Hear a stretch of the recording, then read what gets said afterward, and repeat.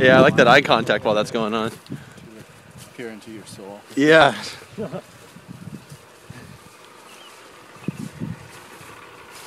She's like, you don't need that iPhone.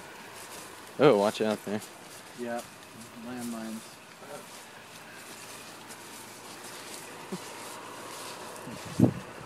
Hey guys. Do the cattle kind of get to know you? Yeah.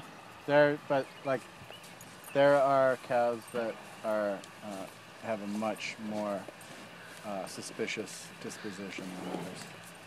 Cows in general, or these cows? No, just individuals. Yeah. Oh. Yeah, you get cows that are somewhere in their DNA have a memory of being hunted down and eaten by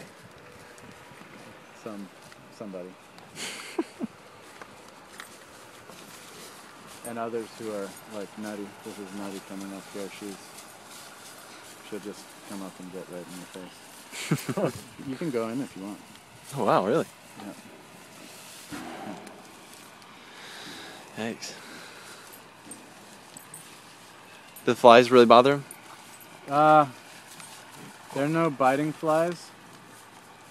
So it's the biting flies like horse flies and deer flies. These little flies are just a nuisance. Ah. But from time to time we'll get like biting flies. So they graze out here and then you herd them back to a barn? Yeah. Which is attached to the cheese house on the other side. On the other side, okay. Yeah.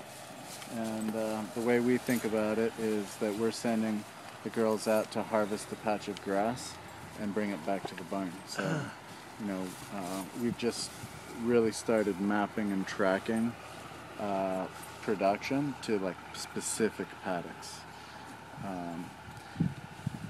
Because the actual mix of grasses and the fertility of soil and the soil types, like this area right here, it's pretty different actually than just over the edge where there's a lot less soil and a pretty different mix of grass.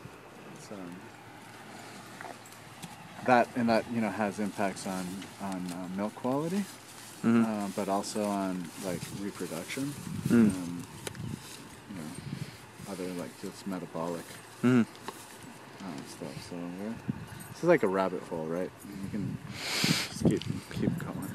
Yeah.